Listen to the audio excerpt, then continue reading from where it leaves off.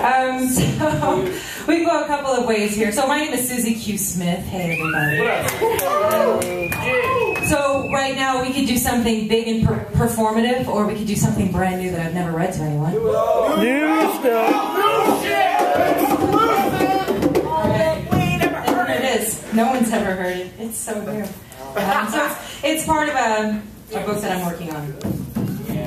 And we'll see if I finish it this year.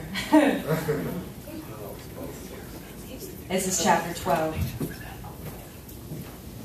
The devil's been trying to kill me my whole life. If you look close, sometimes you can see fingers curled around my throat. My throat's long been a dancer, though.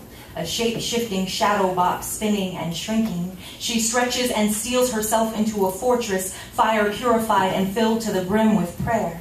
When I was little, my breath would start to run off. My Nana would shake prayers into my tiny frame, fighting frantic, shouting, "By his stripes I am healed." I don't know what frightened me more, the frenzy in her wild brow and mania woven all through her resolute, or the fight with the devil himself. The devil's been trying to kill me my whole life. My Nana would call on the name of Jesus, and I could see him so clear, marching into the room of fury, strutting around with his chest puffed up, waving both fists in the air, but I'm not sure that this was quite the God that Nana had in mind. She prayed out loud like she had long been conjuring, like every word mattered, like God was listening carefully because the two of them go way back, but I could back away from a losing battle like eyes can turn to glass in a Sunday service, a quiet child in a coat of many colors. The devil's been trying to kill me my whole life. My first stepfather used to knock the wind right out of my sails, like a flat back fall leaves you gasping, felt something like a failed flip or a failed father, all the signs pointing to no one really wants you. I was young. It was an easy lie to believe. I used to envy the little girl in the news who fell all the way to the bottom of a well, felt like I was there too, but no one thought to look. I don't know if she sang to herself in the night, or if she asked the stars and moon to come inside, if the dark wrapped around her and sang lullabies. The devil's been trying to kill me my whole life. I didn't really learn how to breathe, how my lungs felt filled and emptied until I started smoking cigarettes. It was the first time that I ever claimed my own flesh and bones as belonging to me. That clever old devil and his big bag of tricks can slide the fight route out from under me sometimes. Silly cigarette dangling like bait from my lip made me feel like I could strut with my chest puffed up, shaking both of my fists in the air like a champion, like I knew something about fighting and saviors, or at least about facing and inhaling fears. Wow. The devil's been trying to kill me my whole life.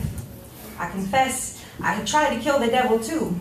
But sometimes I wear my life like an unbuttoned jacket. Nothing to hide, easy to slip out of. This is not courage. It is no great sacrifice to let go of something you have never fully committed to. I've grabbed the devil by the horns, but my feet are not always planted. We take turns throwing each other. It is an epic battle between the devil and God and me in between, a magical adventure of my mouth and feet. How much of this is metaphor, I still don't know.